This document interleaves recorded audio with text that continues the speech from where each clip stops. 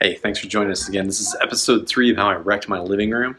Today we're going to be removing the TV. I'm going to pull down the mount back here, and then we're going to go ahead and start cutting into this drywall. I doubt today we're going to have enough time to get into the fireplace. It's just a little bit too late in the day to get that project started. But if anything, we can at least get some of the demo work done here on this back wall and the surround that was built in around this fireplace. Now, this is a fireplace insert, so it's not your traditional fireplace that you might work with. This one just requires that you insert it into the 2x4s and then you drywall around it, unlike most like hearths that are built in with a lot of stone and a lot of brickwork. So it's making our job for tear down a little bit easier on this one. But again, it's going to be a little bit too much time to get into today. So I think really just getting the TV off the wall, getting the mount down, cutting back into the drywall, maybe pulling some of these 2x4s out, get some stuff exposed in there. Now, an added benefit and excitement we're going to have is I was really just going to kind of chop this chimney out of here. I found out that some friends of ours actually wanted to keep that chimney. They need that for their barn, so we're going to try to repurpose that. So now I need to be a little bit more delicate tearing that thing out of there, and we're going to try to salvage it. Hopefully, I can give that to them and they can repurpose it. I think that's always a great thing anytime you can repurpose some of the old materials. So anyway, here we go. We're going to knock this thing out. Thanks again for joining in. Let's see what we can get done today.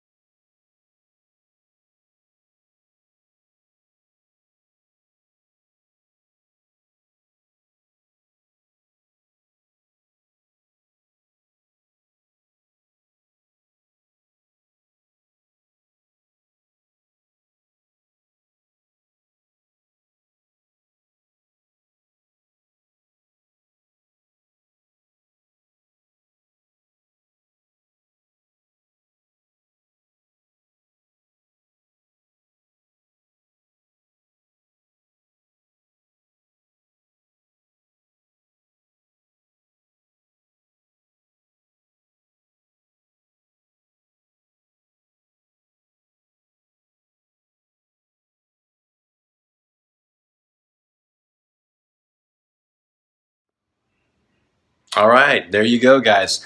Able to get all the drywall off, got the TV down, everything's wide open, so we've really got this project set up here, so we're ready to go for the 2x4s and the fireplace removal. Unfortunately, the project got started a little bit too late in the day today. We're not going to be able to get into that. It's going to have to hold off till episode 4. Another thing that I hadn't really considered much about and I wanted to point out was this electrical box right here. I had forgotten that this was actually behind the TV. So that's something we have to address as well in episode 4. So you're really going to want to make sure that you have an electrical tester, something to make sure that that thing is powered off. We're going to go to the breaker box. We're going to make sure that stuff shut off. But if you're unfamiliar with working with electricity, just don't even chance it at all, okay? This stuff can be very, very dangerous. It's cheaper just to hire a professional. It's not that expensive to have them come out and just remove a box like this. We have other electrical outlets here on this back wall, so I have access for the television later. I really do not need this box anymore. So that's going to come completely out of there. But again, when in doubt, hire a professional, okay? It's going to save you a ton of money in the long run and really save you a lot of trouble. So, well, we're really looking forward to getting this fireplace out. I got to tell you, I've had some people, they're doubting how this is going to come out. I still think it's going to be an easy project. I'm not sure.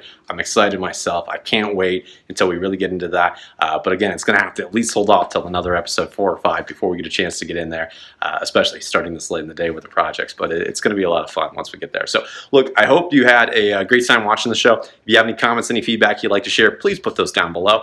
If you really like the show, smash the like button for me. And if you're interested in seeing what happens next and how I wrecked my living room, hit the subscribe option. I look forward to seeing you guys all later, and appreciate you tuning in today. Have a great evening.